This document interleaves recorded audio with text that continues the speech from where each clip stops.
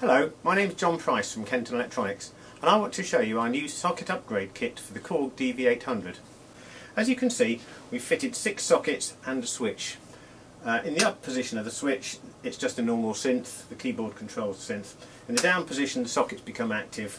If you plug into just the upper section of sockets, then those will control both the upper and lower sections of the synth. If you plug into the lower section, you get individual control of the two sections. I'm going to show you this first connected to a Pro-Solo, and then I'm going to show you it connected to a Pro2000 afterwards, so you can see the two sections being controlled separately. The sockets we've got on the back here are Hertz volt, gate and filter. So any of our converters can be switched over to Hertz volt setting. So here goes. As you can see, I've got the Pro-Solo here. I need to make a change to the default settings to work properly with this synthesizer. I need to change it to give out Hertz volt, which is parameter 15 on the front here. Change that to parameter 15, change that to Hertz volt and store the setting. Now I need to plug in the CV connection. This goes to the Hertz volt on the synth, CV on here. The gate cable, gate lead, goes to gate, and the last one, which is the filter, goes to the aux on the Solo.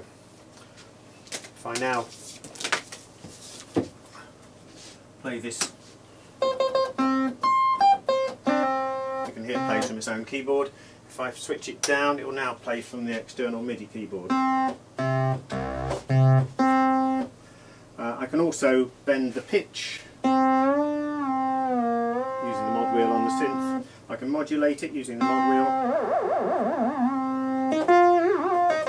That uses the LFO that's built into the Pro-Solo. I can also do portamento if I turn that on.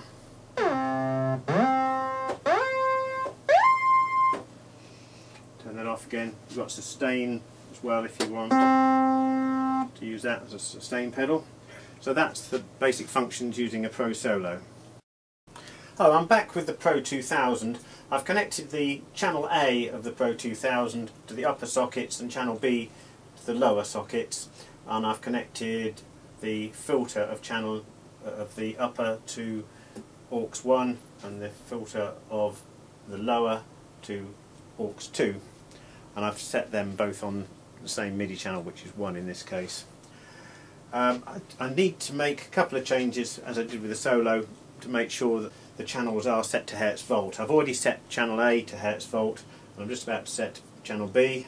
So you've got it says volt per octave, and just press that button there to change it to Hertz volt, and select it. So that should get us being mono synth now, pretty much like it was with the Solo. Both channels are playing the same. Incidentally, I didn't show you the filter cutoff, which you can control using a controller. Default CC16.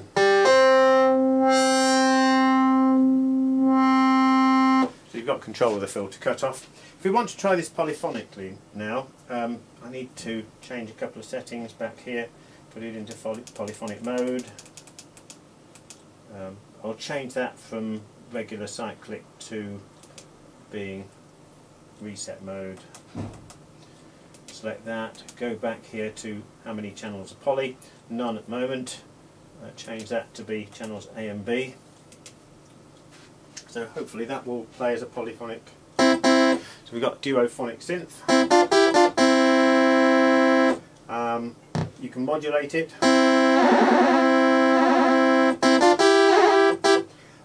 Bend the pitch.